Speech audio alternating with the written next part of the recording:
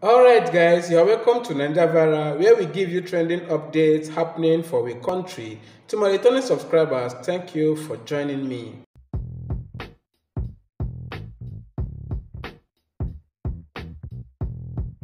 Okay guys, welcome back. So currently APC is threatening in the north after Doyin Okupe, who is the campaign director of Peter Obi's movement organization, said that other party will merge with Peter Obi's party to ensure victory in the 2023 election.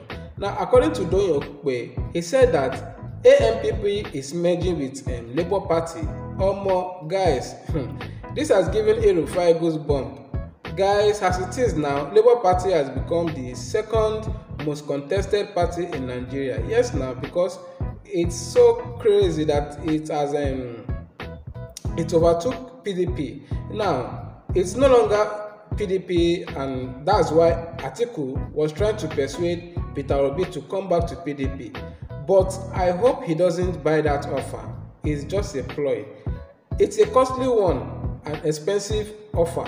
And if he eventually does that, which I don't pray for, the youth of Nigeria will see him as a confused person and someone who, if he eventually emerges as the president, can be controlled easily, can be deceived easily.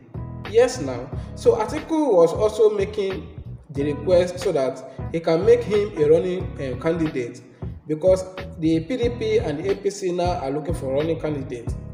Yes, Tinubu still looking for running candidate.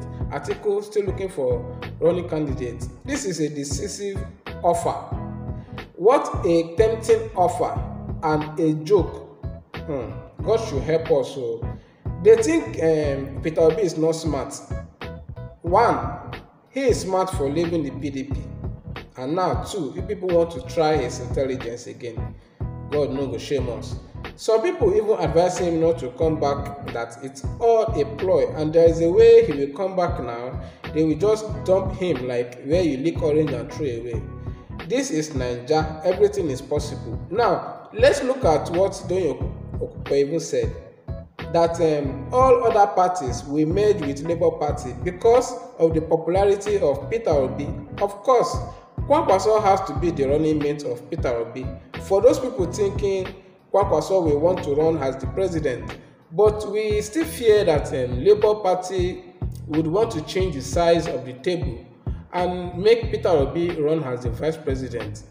You know, anything can happen. This is politics. Look at how the North has taken over APC, which was formed by as a majority being ACN, which was conquered by Tinubu and co. and some governors. Well, guys, right now APC is on hot soup, or in hot soup rather, because Labour Party is projected to be #1 party. Yes, with all the movement that is ongoing, the youth are taking it by force. You know, there is this strong force. Now, in fact, the way Peter Obi has taken over Southwest more than Tinubu is so alarming. Peter Obi has promised to fix Nigeria under 4 years. Even though this may be one of the what people have been saying, the past presidents have been saying, but when you go back to see some things Peter Obi did in Anambra, I think he's the man for the job. Nobody is going to oppose Peter Obi when it comes to business, because he has a lot of ideas in his medulla oblongata. So you see why APC is threatening, and you see why they are doing all this Muslim movement, because they want to pick El-Rufai and can only be in the north. But see it now that Labour Party is seriously moving to the north too. Even the former president of Nigeria, Obasanjo, has jumped into the wrong wagon, and he was the one encouraging youth before. Just look at Peter Obi motto, moving Nigeria from consumption to production. And I think Peter Obi is the man for the job, like I said before. And this is where I will match break on this matter. I will say thank you to you guys, and please don't forget to subscribe to this channel for more trending and entertaining gist that is going viral. And also make sure you share this video.